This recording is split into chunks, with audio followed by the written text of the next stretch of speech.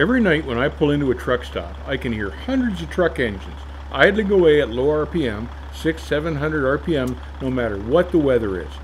Idling the engine overnight hurts the engine, shortens the life of the engine, but idling at low RPM all night is the worst.